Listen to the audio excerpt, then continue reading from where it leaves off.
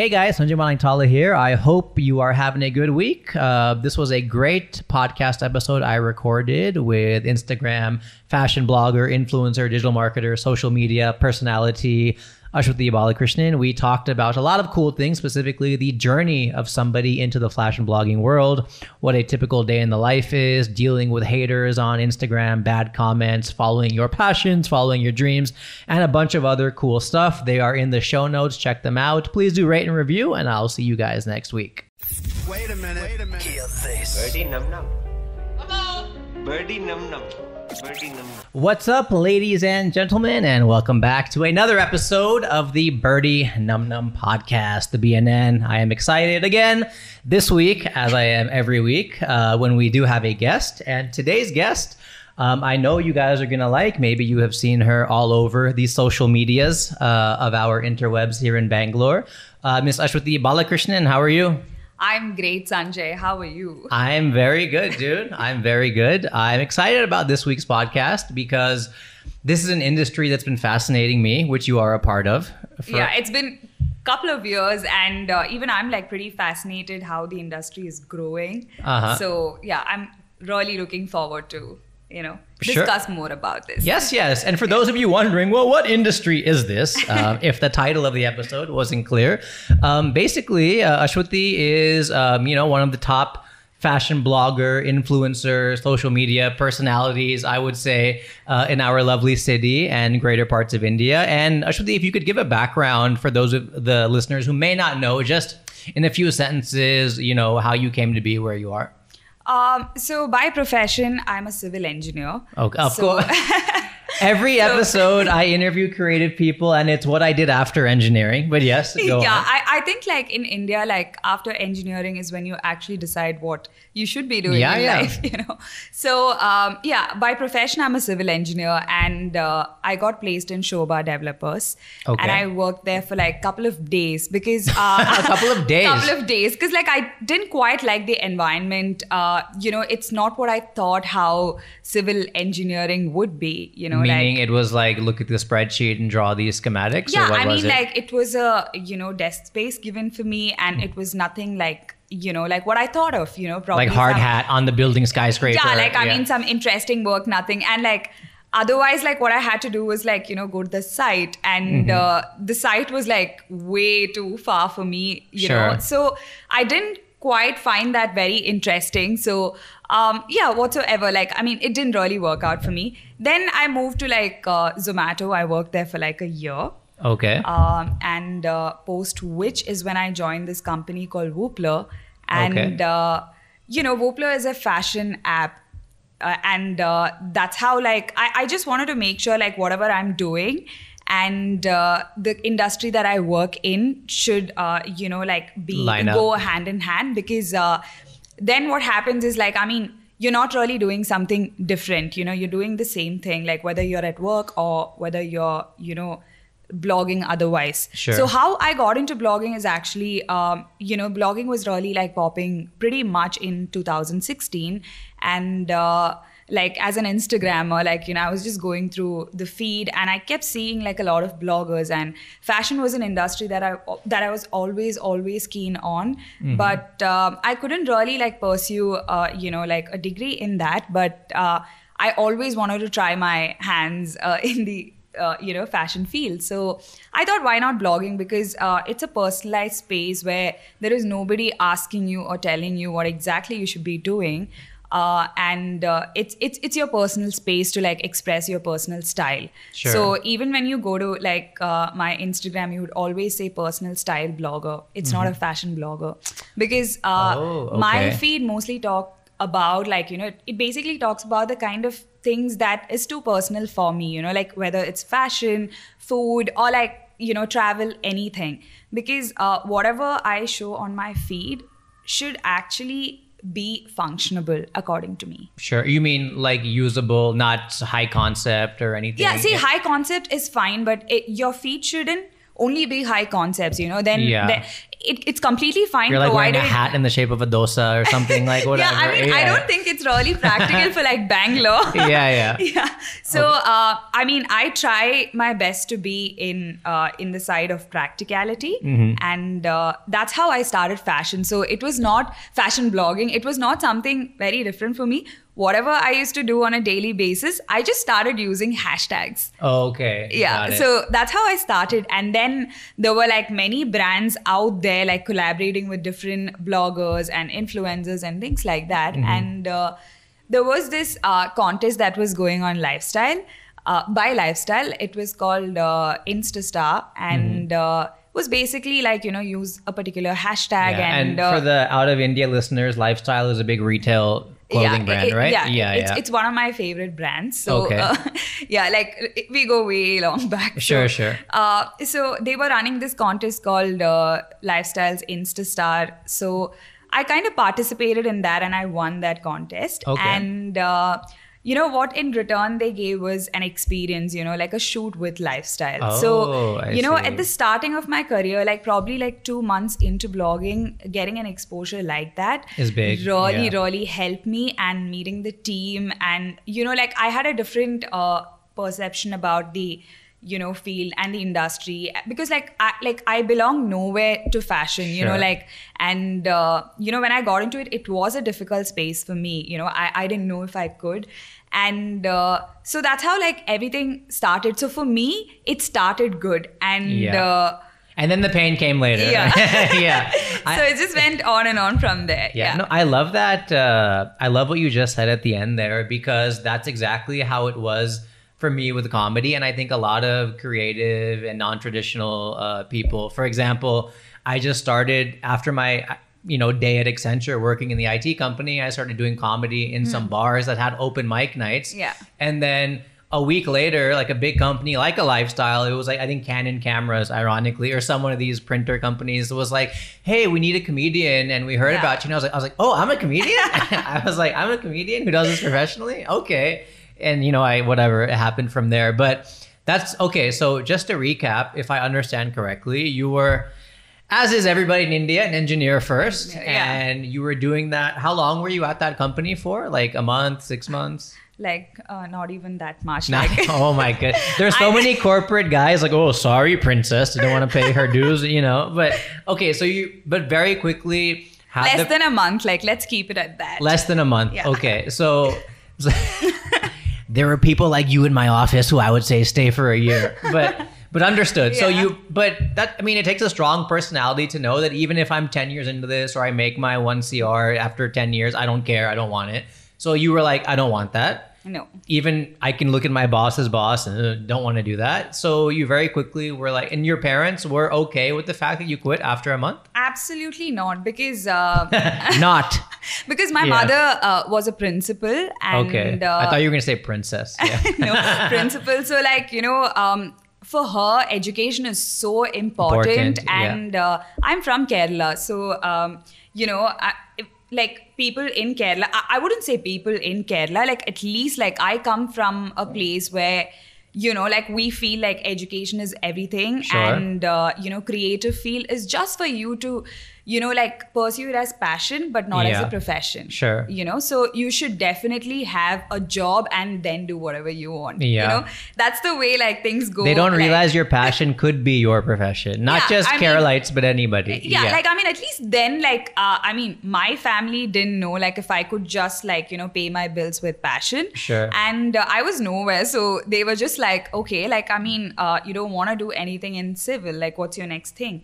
So I was just like, it's not that I don't want to do anything with regards to civil engineering. My job should be something that I would want to go for like every day. Like I should wake up and be like, I want to go to work, That should be the feeling, not like, oh my God, why am I going? Yeah. So that's when like I joined Zomato, because it was a fun young team. And Zomato, from what I remember, not to interrupt you, but I have a habit. I'm trying to get better at it. That's completely fine. Zomato is, from what I understand, correct me if I'm wrong, one of the forefronts since 2013, 14, 15 in social media.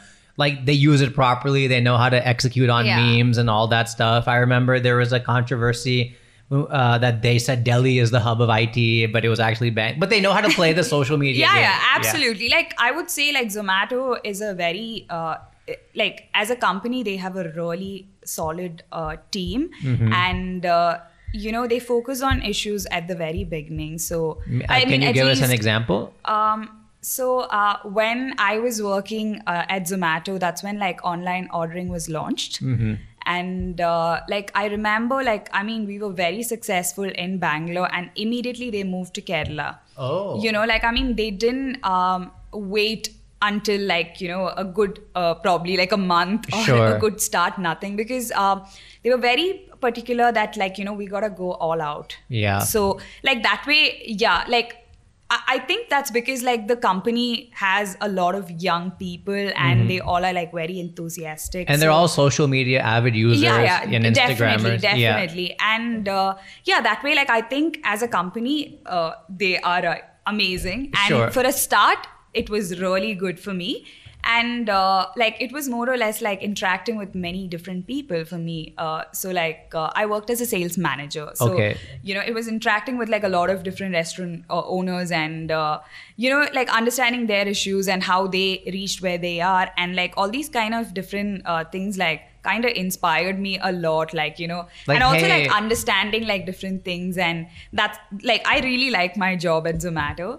But fashion was always something that was like there back of my head. So, like when I got an opportunity, I just switched. but taking it back to your mother, you were saying before I interrupted you. So your mom was kind of not panicking, but Betty, like, what are you gonna do? And how's the plan? I completely went somewhere. Yeah, no, that's partially my fault. The listeners are like, no, talk about your mother hating your guts for not doing that. Okay, so she was saying all that stuff. Then in the meantime, you got a job at Zomato just to kind of keep the parents. See, I'll tell you why I joined Zomato. Because the plan was. I'll do my engineering in Bangalore and then I get a job in Bangalore and I settle down in the engineering work stream. Stream.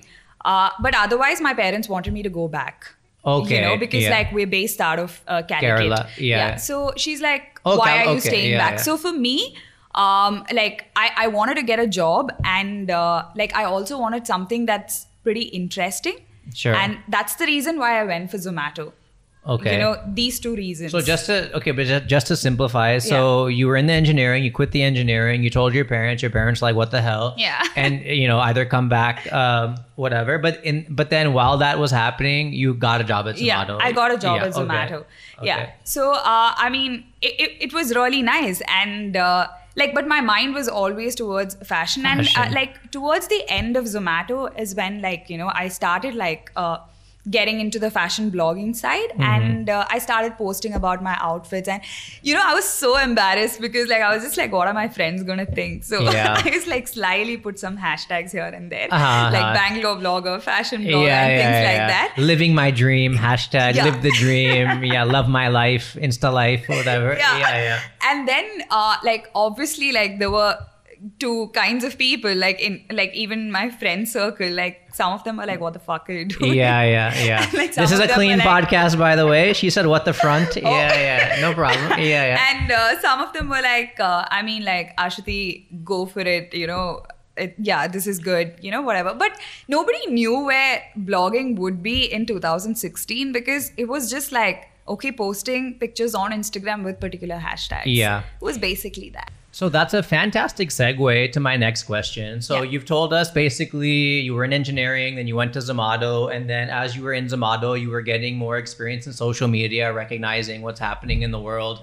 And then you started playing around with Instagram and posting and giving advice and hashtags. Now, we all have that friend, okay? Every single one of us has that friend that we love to judge and we love to hate on that immediately starts posting, a picture, a selfie, the feet on vacation in Goa or whatever. And then we're like, then they keep coming with the posts and we're like, here we go. Now she's a dreamer, she's a wanderer, she's a wanderlust and all that stuff. And the misconception that I think I have, and I've done jokes about this, and I'm very curious to get your take on this, is just like a lot of people in 2016 thought, oh, you do social media marketing, spend all your time on Facebook, like whatever, right? That's my uncle accent, right? But social media is so much more than that. You know, I see Facebook ads for my brother's company. I'm learning about digital marketing. It's a lot of work, and it's way more than just being on Facebook, right? A lot of people think with fashion blogging and Instagram, social media influencing, you're just posting and getting money for like a great selfie or a nice glam shot.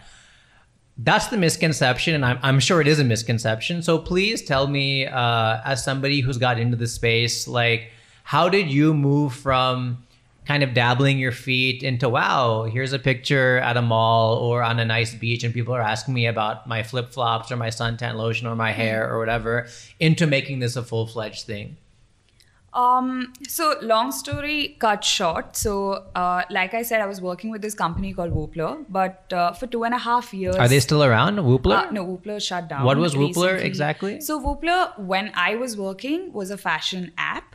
Okay. All right. So I actually had done a shoot for them.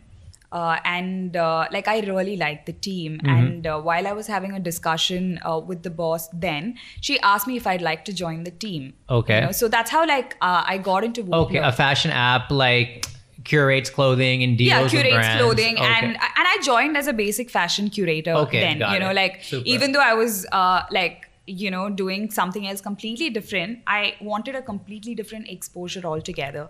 So, but one thing that I did is in this 2.5 years while I was with the company, I was extremely consistent with my blogging on the side, you know. Okay. Even though I had like a full-time job and, you know, I was working from morning till evening, I made sure like either I wake up early in the morning or like go during my lunch breaks or like weekends. So it was pretty difficult. But the thing is that you have to be consistent. Sure. Consistency is You're the talking key. about, like, for example, How to posting 10 make it, like, pictures yeah. on your Instagram. Yeah, There I'm has to- talking about like, you know, how to make this a full-time job. Sure. Like it, but see, right now what happens is like people are pretty confused is what I feel. Like they don't know, like, I mean, how to go about this. But for me, from the beginning, I wanted to make this a full-time job. Okay. Eventually, you know, at some point. So you treated Yeah. your social media, Instagram or Facebook or whatever, as a professional tool Absolutely. Yeah. from 2016, 2017. I would say 2016, like after 6 months of my blogging, so there was this friend of mine. Blogging means WordPress, like on the internet or on was, Instagram? It was on Instagram and WordPress. Okay. So I had like a blog where I would like probably like expand on the kind of outfits that I'm putting up on my Instagram. Sure, Like give better understood. details, you know. So a friend of mine, Sheetal, so she's the one who gave me more insights about blogging because she was from Bombay and she was handling influencers, and she told me how to go about this and how to basically earn from blogging, you know. Yeah. So initially, when I got into it, I thought it was all about like, you know, posting pictures. And there has been times when brands get in touch with you and send you their products and ask you to review about it. But for me, I never knew about the monetary aspect of blogging then. So when Sheetal gave a completely different insight about blogging is when I decided that there is a future to this, and if I am consistent and if I follow certain things in a certain way, eventually like I can leave my job and move to blogging full time. This was my vision from the very beginning. Like, Okay. yeah. So that's a fantastic question, lead into a question I had, which is, and I'm guessing this is what Sheetal explained to you. Yeah. What is the business model for Yeah, fashion absolutely, blogging? If you yeah. could explain that, I mean, you don't have to go into too much detail, Yeah, but definitely. what's the typical day like? How do you end up, you know, making this a full-time thing? Because Yeah. the industry is still a new industry, right? Yeah. So the first thing first, I mean, you got to be very professional. It's not a fun, you know, like job. I mean, if you're treating this as a serious job, so like starting from writing a proper email to like communicating it to the client to things like that. And see, I would say like you can't start blogging today and you know, like make it a monetary thing tomorrow. It doesn't work that way. Yeah. Everything takes time. So if you have your own set of audience and if you have like you know, certain engagement that is coming onto your profile, you can justify that with the brand and take things forward. say for example, like I mentioned before, like my feed is basically functional, fashionable, stuff. Like everything that you see on my feed, something that you would see me outside with. Like I'd be wearing the same clothes or carrying perfect the for a same job bags. interview or a friend's bachelorette or this Anything, or that. like whatever you see on my feed are the things that I use on a daily basis. So my audience are the ones like, who can connect with me with regards to the kind of things that I use and wear. And also I look at this thing called affordable fashion. I don't go to like too much of luxury because that's not really my audience. Yeah. So when I set my audience, it's easy for me to connect with the right brand. Sure. Because like every brand requires a particular audience. And if the brand's audience and your audience match together is when you can take things forward. Understood. So before you continue, so in order to kind of get started and to make a viable business model for this fashion blogging space, you obviously need to start posting content. And in the day of Instagram and blogs, like internet blogs or WordPress, whatever, you got to start at the most basic level, start taking photos of yourself in outfits, handbags. I mean, like it depends on like what your segment is. So I blog about fashion, beauty, and lifestyle. Not much of food. Like do people know their segments from the get-go? No, like I don't think a lot of people know their segments, and that's why like some of them really don't succeed. But like the people who know their segment, and I have seen them go up the ladder. So like it's something that you can see see it for yourself if you work towards. Sure. Like any other job. Yeah, like in comedy, for example, there's a quote that the audience tells you what's funny about you. Yeah. And that meaning I may want to do a bunch of jokes about Modi or politics or whatever, but I find when I'm doing my shows, the crowd responds way more to my stuff about dating or about marriage. The IT guy. And then I might do that, but for a crowd of fashion bloggers, and they're like, we don't get the IT stuff, talk about the dating stuff or the social. So oftentimes, you got to stay true to what you are, but you also got to recognize what your niche or what your target demographic is. Like nobody wants to see you in something a 75-year-old might wear, talking about this dupatta or whatever the heck. No, right? Absolutely not. Yeah. So it's very important for you to like understand your audience and connect with the right brands. Okay, so it's important to understand your audience and the right brands. So I'm just trying to simplify this for the 22-year-old, 25-year-old listener who's like, I want to get into fashion blogging, and it's easy for you to say because you already have 80,000, 70,000 followers and whatever. So if you were to simplify the 10 steps to getting started in fashion blogging from, here's what I'm curious about. Yeah. Does somebody, I'm also curious, what would you do if Instagram disappeared tomorrow? Okay. Do you move into blogging? Do you move into writing? Do you move, blogging, by that I mean on WordPress or whatever. So if I wanted to become a fashion blogger tomorrow, if Sanjay Maningtala said, screw this comedy and podcasting, I want to tell people, fashion blogger. Yeah, I did some stuff, by the way, some modeling. How does one break into it? Is it, okay, open up an Instagram account. Don't put pictures of your puppy or your friends at a selfie at some bar, but think about your next 30 photos and why you're doing it, and then measure your engagement. What are the 5 basic steps you would say for your first 3 months in fashion blogging? First 3 months in fashion blogging. Or 6, whatever. Okay. So, see, it's very important for you to understand what you are going to do. You need to have a vision where you want to be. Before even the first post. Yeah, before even the first. I'm talking about how to start from scratch, completely. So you need to have a vision, where you want to get, because you're starting from scratch, right? Because when I started, I already had a follower range of 5,000 or something. Okay. So it was easy for me to tell people oh, hey, listen, I have moved to this. Yeah. But if you're someone who does not have anything, have a vision. So once you have the vision, work towards it. Create content according to your vision. And it's very important to have an appealing feed, because Instagram is all about pictures, right? Yeah. So your feed should be something that is eye-catching and something that's very appealing. Yeah. So have a vision about that as well. Either with regards to the colors or with regards to the kind of, subjects. Depends on whatever you're doing. And next thing is use the right hashtags. So hashtags basically help you reach to the larger audience, right? So if you have put up like, a fashion content, don't put up hashtags which are related to music or like something else unless and until you want people of that segment to see it. So make sure you use the right hashtags, and Instagram's algorithm has changed quite a bit. So like every week I hate these guys. They should make some rule change. YouTube is the same. So promoting would really help you reach to the larger audience, provided you set the demographics right correctly. Yes. So so to set the demographics, you need to know your audience. Yes. So only if you have a vision to where you want to get, can you go through all these small things. Sure. So it's very important to have a plan in place, and I would say consistency is the key.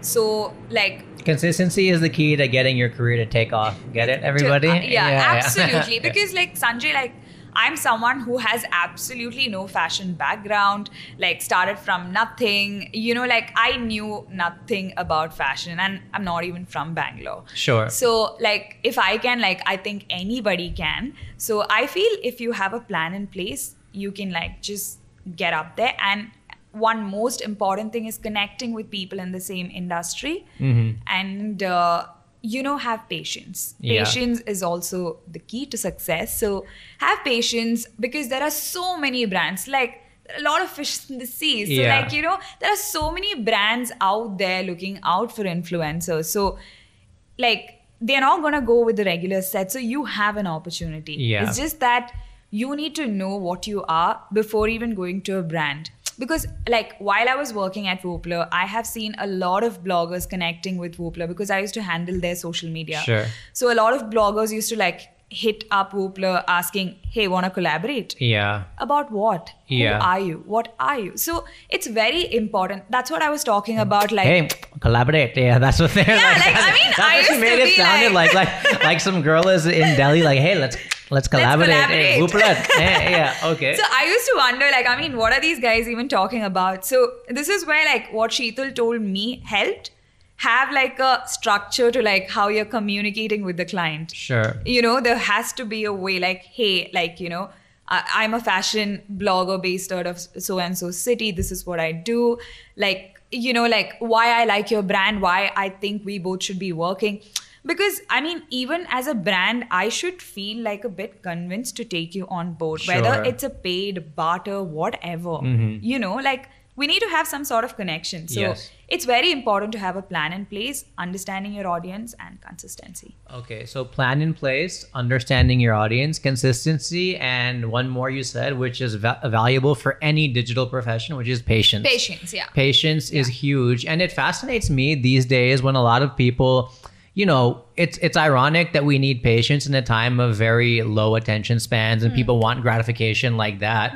But at the same time, it's this is not some rocket science thing. No. Just like with comedy or fashion blogging or media, it's look, anybody in this industry, whether it's Christopher Nolan down to whoever, will say, if I can do it, you can do it. Yeah. And the beauty of your industry, for example, is you could actually look at your first post and just reverse engineer your trajectory, and anybody's post. And I'm sure things are deleted and rephrased and edited, but guys and gals, just do the work and that'll take you 80% of the way. Yet people just see where you are today and they're like, oh, she has 80,000 followers, 70,000 followers, whatever. But it's no, it's taken a lot. I'm patient and I'm consistent. And when you are getting disheartened after 9 posts that only got 15, 30 likes each, I've been there, I've done that. And slowly it's just kind of crept up and now here we are, right? Yeah.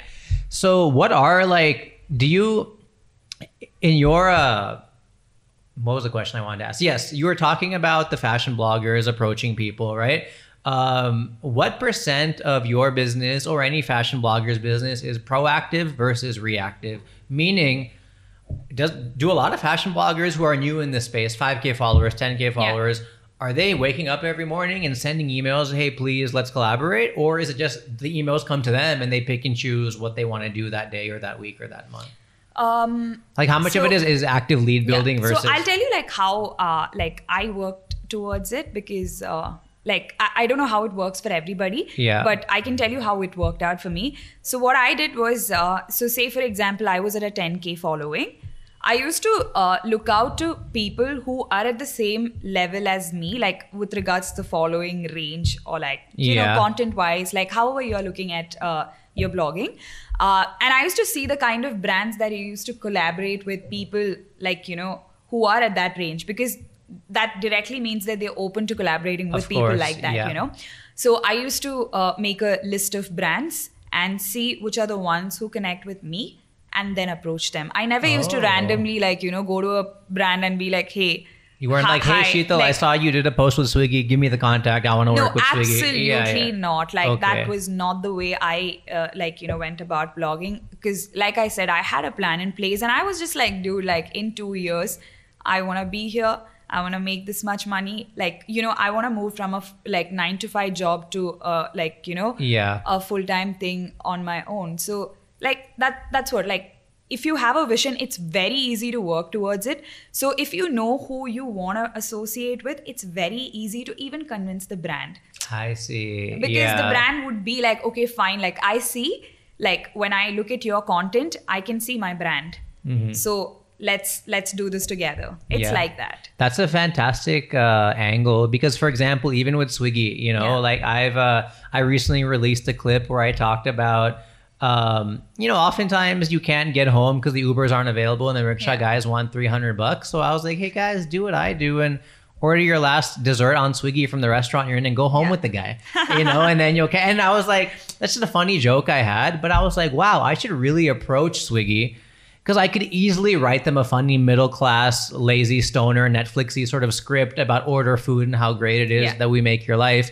I didn't need to, because I was like, whatever, I'm doing my other comedy. But if I was hungry to write a commercial or get into media, I'm sure it wouldn't be rocket science to find their person on LinkedIn or through my network and just get a meeting eventually. And so many people put this artificial barrier that's not going to happen. But if you know your brand and you know your target, you can at least get a foot in the door through a friend or a message or LinkedIn or whatever. There are many ways to connect with a brand, you know, like, and talking about social media, nothing better than that. Like, you know, social media, there are many ways to like connect with the brand. And also, like I said, it's very important to be connected in the industry with with various people who belongs to like different segments in the same industry. Because like, see how we are connected, like tomorrow, like if you want to associate with Swiggy, like I can connect you with Swiggy. Sure. So tomorrow, if I want to connect with an Amazon, you can connect me with them. Like, so that's what I'm saying. So it's very important to have good connect in the industry so that you are growing with them. Sure. So networking is very important, obviously. Yeah. So I want to not change gears a little bit, but with India, in regards to India, for example, obviously, you know, things are different here, yet they're also quite the same. So how is our industry different in India per se than it might be in the West? Like, what does a equivalent of a Kylie Jenner or, you know, some big, I don't know who the big people are. I'm so out of it. My wife would know. But like, what does a big influencer in India deal with differently than a big influencer in the West, for example? See, one main thing is the following, because I have seen like people in the West has like a larger community compared to like the ones like, you know, we have in India. And like there are benefits and, you know, like demerits about the same. Like if you know about the Fire Festival, of course. Yeah. You know the power of influencers. So just because like you have so many good influencers who can connect with so many people doesn't mean that they are always going to do good. Of course. Yeah. And it's so funny you bring that up, because it was on my notes to talk to you about it. But I was like, I wonder if like any of our listeners will know, but I'm sure it was a big Netflix documentary. Yeah, absolutely. For those of you who don't know, the quick recap, and feel free to add, was there was a music festival like Coachella they tried to start. It was a catastrophe, badly organized, whatever. But in the planning, they gave each of the big influencers like $500,000 or 1 crore or whatever to post. But they just took the money and put a picture of a yacht and a boat and said, wow. But it ended up being a crap fest, basically. So so what do you do then if a brand comes up to you and says, we want to give you 5 lakhs, 10 lakhs for this post, yet you may not be aligned with the brand, or you may not, it's like, I don't really give a crap about this. Do you find a way to line it up to your brand, or? No, there have been brands that I have said no to in the past, even though it was like a paid collaboration or whatever, because your audience know you. They know what you're doing. So the minute they know that you're diving towards something else, they know that, you're doing this only for that commercial aspect. But where does that come from? For example, if I was a follower of like a Kylie Jenner, and she's posting all these great elaborate handbags and products and things, but then all of a sudden she posts something about Donald Trump, or she posts something about some other like a digital camera, for example, that doesn't line up with her brand.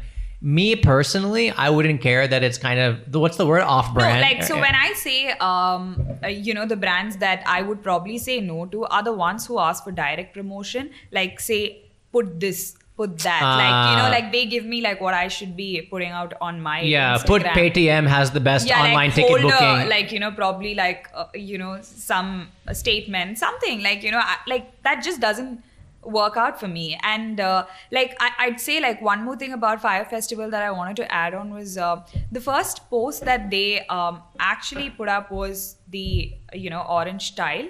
And that's how everybody got attention to it, So before we get into social media, grabbing attention from multiple influencers together, is what any brand would be looking forward. It's like a launch, basically.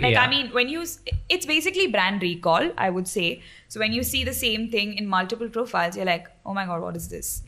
You're building buzz, basically. Yeah, you're building buzz.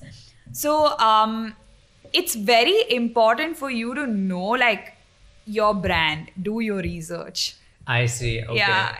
Yeah, that's the most important thing. There are different ways to work out with a brand. Nobody would think Swiggy and Sanjay would work out, but the way you put out the content. Of course, yeah. So it's important for you to see if you can actually connect with the brand in some way possible. Understood. Okay, yeah. You need to have that idea, either you or the brand. Sure. So if both of you can't figure out, that's when it comes out as a proper advertisement. Basically. Yeah. Yes. Yeah. So a brand will connect with you, and it's up to you. You can always give ideas to the brand. I'm sure any brand that comes to you, you're not going to be okay, I'll do it. You would be okay, fine, let me go through it. Let me get back to you. Yes. So you need to work hard once you have because obviously the young kid who's just trying to make their first 2K, 5K on a post will take whatever they can get. But if I understood correctly, would you agree that if you do go off brand, or you do start looking like you're just posting for money, and there's not even a semblance of this sort of lines up with what you want to do, for example, book my show movie tickets for somebody who's a real estate influencer may not line up ideally, right? Then, but provided, I'll tell you, provided he make the content in such a way that he had a hectic week, and he's going out with his family or friends to watch a movie. Sure, then after it can line up. Yeah. So that's what I'm saying. So any brand can be lined up with the influencers, but the only thing is that it's very important to understand how are you going to execute this. Okay, because then if you don't execute well, the inauthenticity comes out, and then people don't get the right message. They don't. So it's kind of a double-edged sword that not only did you waste a post, you maybe didn't even get the target what the brand was asking. Yeah. So how does a brand, and this is a general social media question, but I've been very curious about this, because I know, so outside of just your own personal Instagram,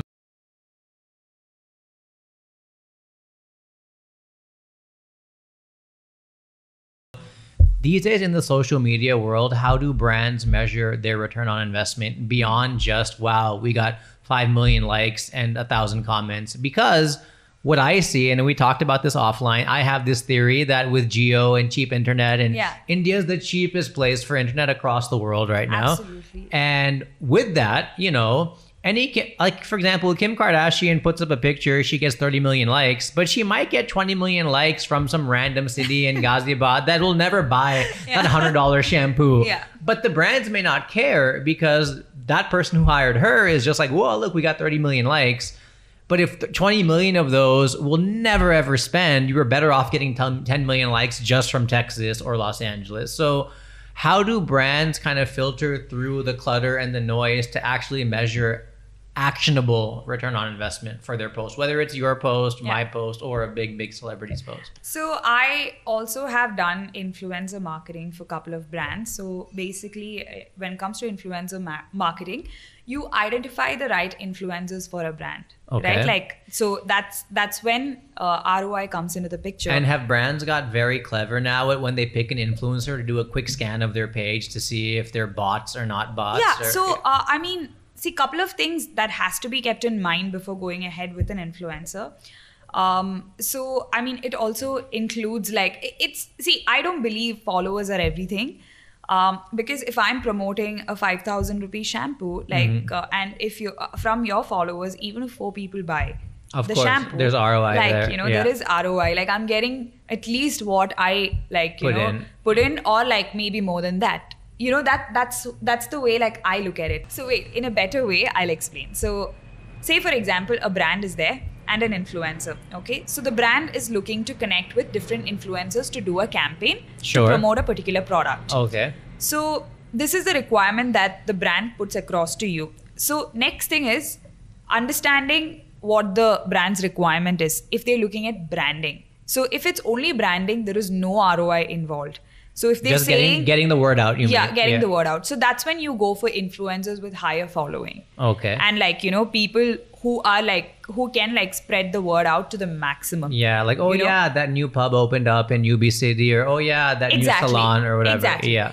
Now comes the next category, where engagement. So there will be people with 100K, they might have only 10 comments. Yeah. So there is no engagement. That's my YouTube and Twitter, by the way, but I've never paid. But yes, go on. So there is not much of an engagement there, but there will be probably a blogger with say 30K followers, but she might get 100 comments. Yeah. Okay. So she basically has a highly engaged profile. Yes. So when it comes to ROI, you always go for the profiles that are much more engaged versus followers. When it comes to ROI. And when it comes to awareness and brand building, you go the opposite. You always go with people who have more people in their profile, because that's my priority over there. When it comes to ROI, I have to give a validation to the brand why these influencers, and there are different ways to measure it. Okay. So one of the ways is basically giving them a coupon code. Yes, and then seeing how many act on that. How many probably used it. Another one is swipe up links. Mm-hmm. So you can see the number of clicks, and see all these things you can't basically do anything about, because the brand is getting the clicks over there as well. You can't really do whatever I'm talking about. So that's one very important thing, understanding the influencer and understanding the requirement. If it's only ROI, you need to go for a highly engaged profile. Yeah. And also understand if they're talking about the same thing the brand is looking at. Of course, the alignment. Yeah. If I'm looking at promoting say a hair product, see if these influencers are talking about hair. Yeah. And if they're talking about hair products. Yeah. Because if they're talking about only clothing and one hair product out of nowhere, then it's not genuine. Yeah. So could a very famous bald comedian, for example, promote a hair product as a joke, and could that still potentially work for a brand? That's a joke. So he's a funny guy, right? So it does line up actually. So again, like I said, so when a brand is looking at ROI, there are different ways how they go about it. One of the very easy way to get ROI is doing is humor and grabbing attention, basically, because when it's humor, what happens is you're making fun of that product, right? When that product comes into the picture multiple times, you get that curiosity to check out what is he talking about. I see. Yes. But when it comes to a fashion blogger, I'm just saying why this guy versus a fashion blogger. When it comes to a fashion blogger, she talks about different brands. Same product, different brands, at different time intervals. Sure. So she's saying whether this is better or how this particular is different from the rest.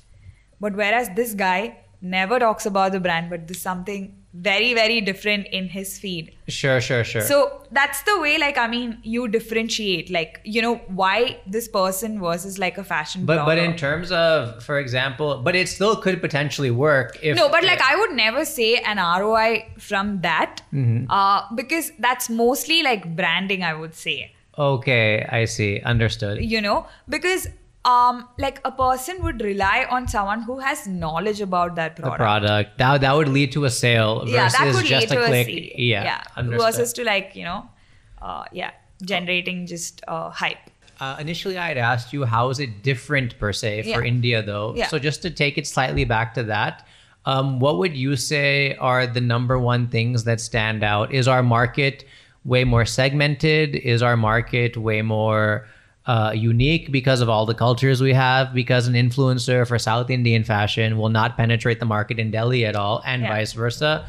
So is there a lot more scope? Is there a lot more opportunity than you might see in America? Or is it just like... See, like opportunity wise, everywhere there's opportunity. Like that's what I believe, because there's one influencer from India. Her name is Masoom. So she was also at the Cannes Festival. Yeah. You know, this year. She was the only influencer who attended that festival. So she talks a lot about global domination. So she moved from India to Europe because she got married, you know, to her husband. So, but she created a mark there. Masoom Minavla. Okay. Yeah. Fine. So she... all the guys are like, all the women are like, oh, you don't know. Like, yeah. So like, I think like, you know, she's someone like who break the barrier.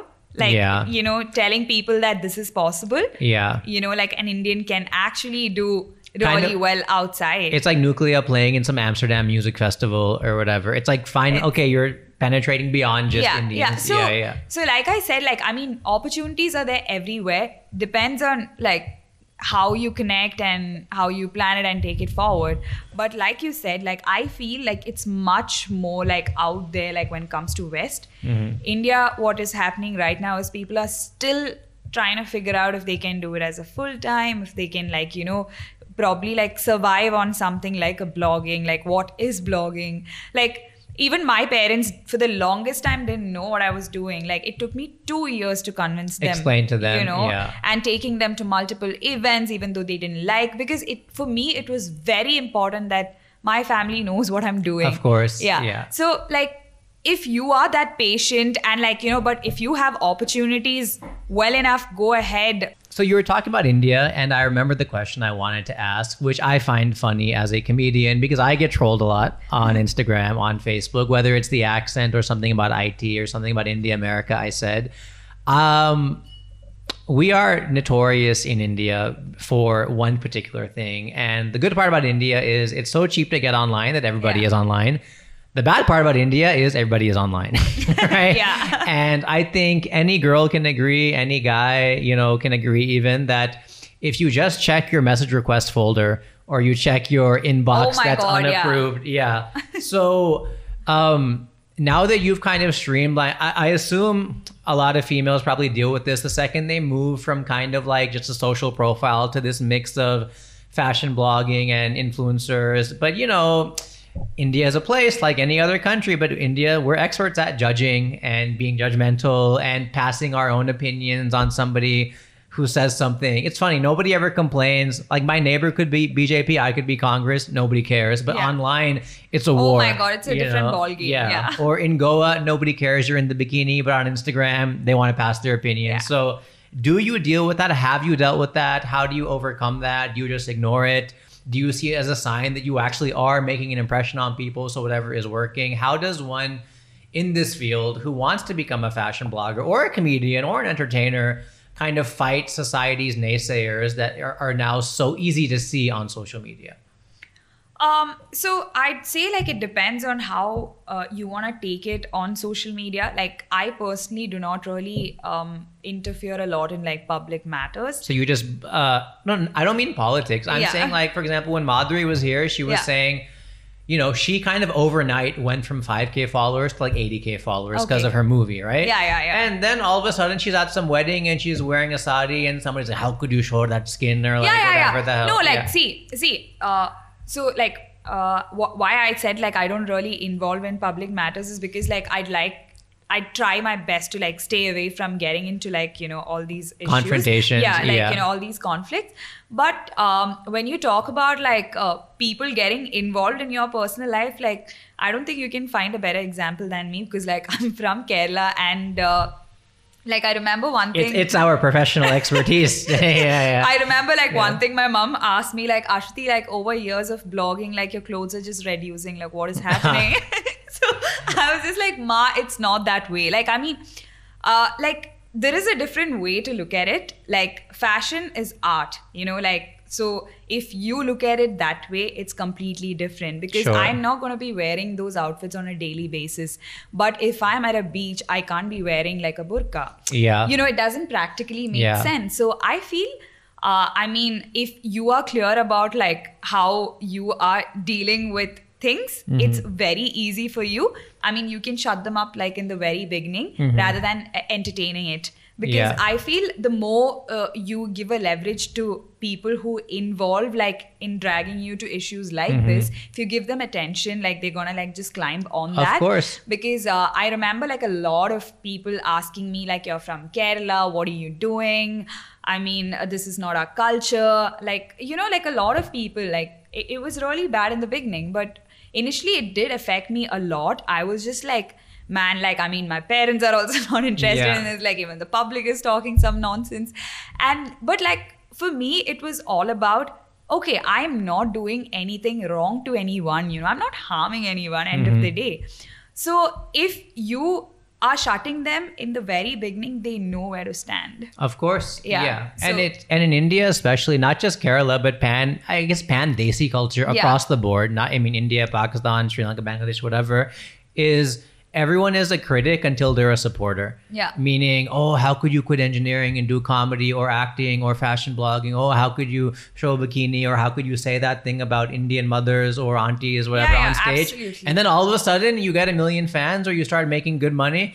He's so brave and he was a pioneer. This has very well happened to me because like, I'm not taking out names, but there have been people who have taken screenshots of my pictures and sent it to my parents. Okay. Yeah. They're like, oh my God, look at your daughter. What is she doing and everything. But that's something about them internally that's bothering them. Yeah. Like, and like my parents, only one concern for them. They were like, first of all, like any Indian parent, they were like, don't put up anything on Facebook, okay? Like the entire family is there. You stay away from Facebook. Instagram is your zone. Then they're like, what is this Instagram also? Like, I mean, we have family. I was just like, listen, Ma, Dad, you need to trust me. Like, you know, I'm going to show you where this can take me eventually. Yeah. Just one picture is not going to make any difference. Yeah. You know, it's, you just look at it in a different way.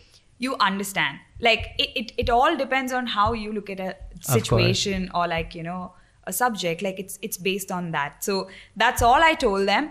And believe me, like now 3 years later, my parents, like they tell me that I'm so proud of where you are right now. That's awesome. Like, you know, and like that is success according to me, okay? Like, I mean, convincing something that I thought never could work out, and they're really happy with what I'm doing. So I have seen that if you look at things in a better and brighter way, it's going to like, you know, work out for you. But if you're just going to sit and worry about like how things are going around you, it's just like, just gonna like put you down. No, I love that, because so many people, it's such a lesson nobody realizes, because people just think this success happens out of nowhere or miraculously. But especially in our society, to kind of stick that foot out and try something different, every single person in any non-traditional discipline has this. And what happens also is, I remember when I was starting comedy, and a lot of my comedy was terrible in the beginning, maybe even some now, I don't know. But like, people are like, how could he say this on camera? Or look at,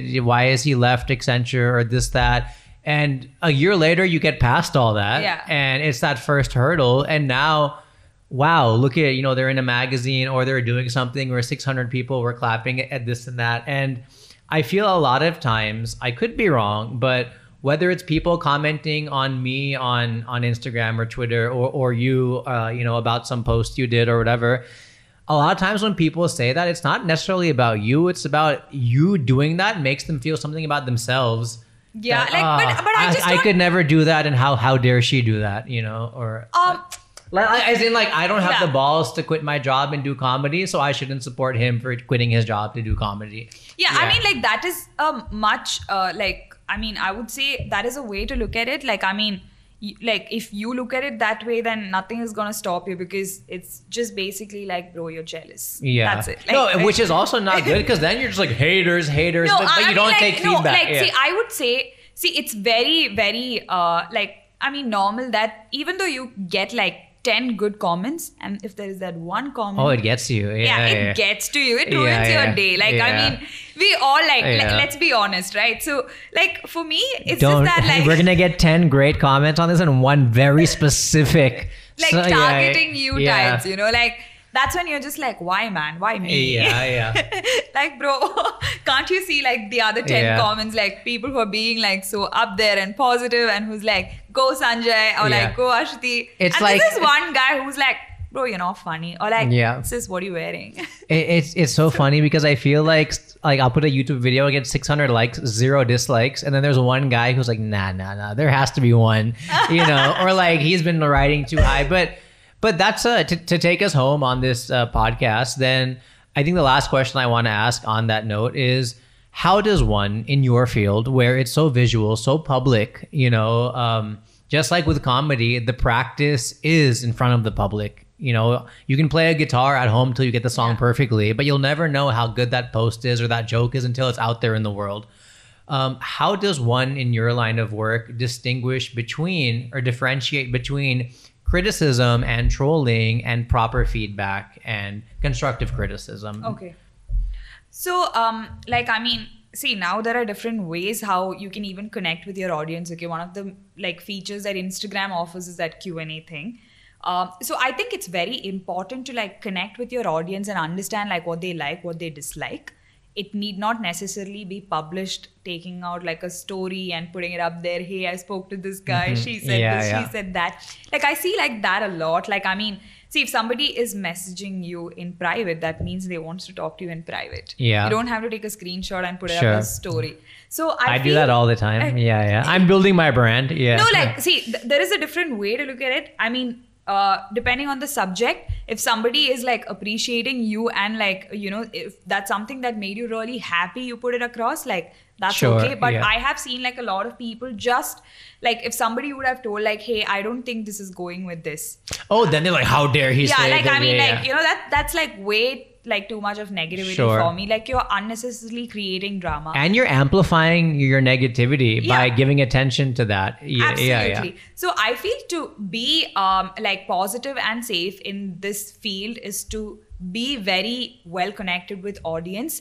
Like, do like things like Q&A and stuff like that, where you can connect, or lives, or like even when you're putting up post, like put up post where you can engage with your audience, you know, like it could be something like, okay, this is what I'm working on, so what do you guys think about it? Like, let me know, you know, like, I would love to know what you guys like to see on my feed, or like guys, like, I genuinely need help, let me know where I'm lacking. Or so that's like genuine feedback that's coming to you, you know. And people like that sincerity, I think. And they definitely do, because like your audience are there to like look at it in both ways, right? Like, okay, there is one segment who would love to see what you're doing, and there is one segment which would be like, okay, fine, like, you know, I think Sanjay should do this, or like Aswathi should do that, so I think like it can go to the next notch. So interact in a better way, and take everything in a positive way is what I would say. Like, if you get upset about each and everything, it's very difficult, because you know, you are in the limelight, and like not everybody is happy about like what is going on in your life, because there'll be so many other comedians or like other bloggers who'd be like, dude, like, why is she, like, you know, I'm so much better than her. That would also be true at times, but thank our stars, like, you know, like sometimes you do better than somebody else, but take everything in a very positive way. Take feedbacks as feedbacks and not as criticisms, because end of the day, they are following you and they are giving you a suggestion. Of course. So, yeah. I think that's 100% fair. And, you know, everybody would have dealt with this had social media been around forever, you know. If you were a model in the 80s just on magazines, you didn't have the luxury, not luxury, but you didn't know what people were really thinking. Now you do, but doesn't mean they weren't thinking it back then, right? Yeah. Whether or not they liked you or they didn't like you or whatever. And it's great to me. One last thing I want to say that I forgot to is I think in both of our careers and pretty much any venture that you do is number one, own it. Yeah, absolutely. Yeah. It bugs me so much when people are like, you just posted that for attention, or you just posted that. Like, I'll comment on my comedians friends' Instagrams and they've got way more followers than me. Some of them are doing better politically in that space. Some of them are doing better in like an entertainment space, but I'll comment on their picture, like, great photo.